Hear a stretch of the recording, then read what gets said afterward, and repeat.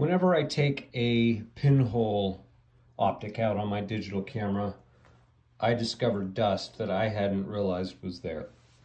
And this happened to me yesterday when I went out with my new Lensbaby Obscura on my Sony, and it's kind of crazy making. You're out in the field, you're seeing this dust on the back of the camera, there's nothing you can do about it.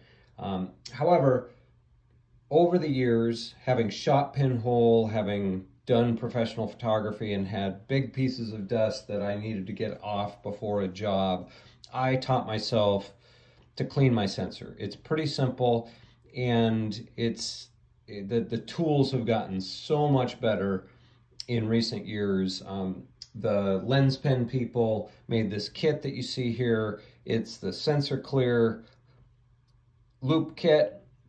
It gives you a loop, it gives you a sensor pen, it gives you a blower ball. I actually add a big lens pen to it because I want a little bit more coverage and not just to go in and grab a spot here or a spot there. So let's dive in and I'll show you how it works. So we've got 3 pieces to this kit and a little carrying bag. We've got a loop with a cap on both ends. Now this loop allows you to extend the viewing element to get your sensor in sharp focus. The lens pen that comes in it is small, and what's nice about that is you can get into the corners with these this more triangular shape rather than the round shape, so you can get right into the corner of your sensor if you need to. There's no brush on it, and I would never use a brush on my sensor anyhow, so that's fine. And then the most important piece is the blower ball. Now the blower ball usually is going to get the big spots. I'm going to take my Lensbaby off here. It's going to get the big spots, and I'm going to turn my camera upside down so that those big spots of dust just come falling out of there. And once I have gotten the big stuff out, I'm going to come in here, and this is going to tell me where the spots are on my sensor.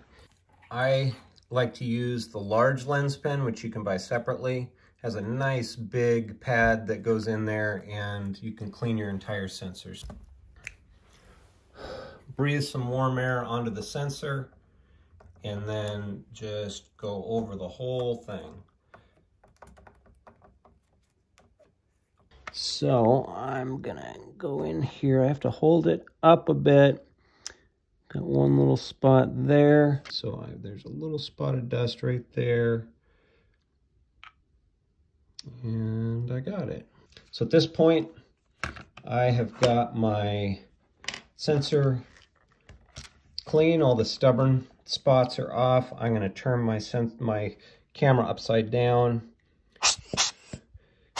and use the blower. If I turn it upside down, all the dust is going to fall down and not back into the camera. So that's what I do.